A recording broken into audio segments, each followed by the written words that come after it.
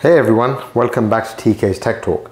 Today I'm going to be looking at this Gigabyte A520i AC motherboard, and it looks like my particular model must be a new one, I guess. It's Ryzen 5000 desktop ready, so hopefully it will support the 5600G out of the box. If it doesn't, it's not a big deal. It does have BIOS flashback as far as I remember on this particular model.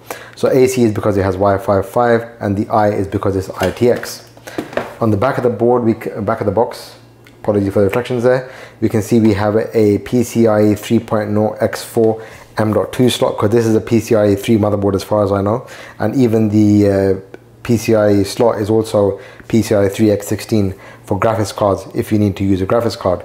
It has 4 SATA ports, 2 DDR4 ports, 2 HDMI ports and 1 display port. So let's open the box and have a quick look inside. So we put the motherboard to the side for now and see what else comes inside the box.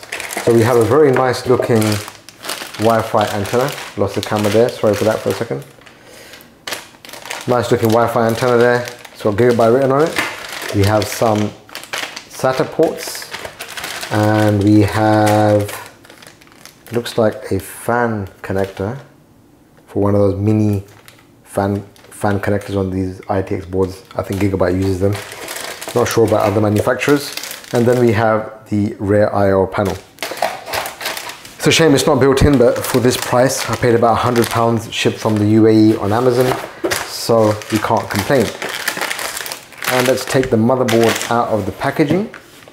So I will be doing a build with this motherboard in a CIT mini ITX case. And I'll be pairing that with a Ryzen 5600G. In case you didn't hear it, with all of the unwrapping, I'll be using a CIT mini ITX case, which I will also have an unboxing video of, and I will be having a build video of this entire thing as well. So let's have a quick look at the board. There's the board. It looks very nice, very simple, very understated. No chipset fans or anything like that. I've got a video on the X520i. Feel free to check that one out. It's always the bigger brother of this board. Is the 500 series chipset. And this one has, like we said, the PCIe 3.0 X4 SSD slot here.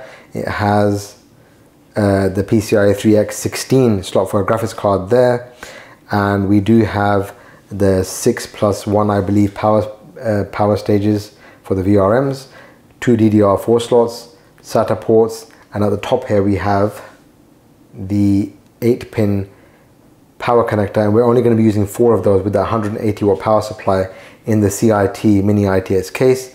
We have the CPU fan header right there, and then I believe that one there is the 12 volt 4-pin RGB connector, and this one here is the 3-pin 5 volt ARGB connector. And then we have some other audio panels, USB headers, USB 3 header, which is nice to see there, and some USB 2 headers and things like that, and of course the AM4 socket. Let's have a look at the back of the board first. Just very simple, very basic, no backplate like we had on the X570, and this one has just a typical backplate which is holding these things in place.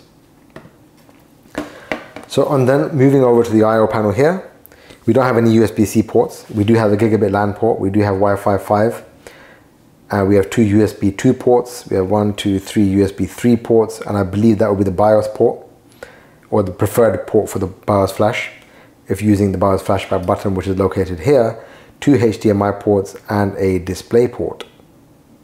And then of course we have the standard audio output there. I think it's 8 channel or something. I don't really know how these audio configs work. I very rarely use very much audio setup on my PC itself. So that's a very short video just to give you an overview of this motherboard. And like I said, if you want to compare what it's like compared to the X570i, feel free to check my video on that. And I will be doing a build with this with the Ryzen 5600G, 32 gigs of DDR4 RAM, and inside a CIT mini ITX case. So if you want to check that out, please feel free to subscribe to my channel. In the meantime, if you have any questions, please do feel free to ask. Thanks for watching, and I'll see you in the next one.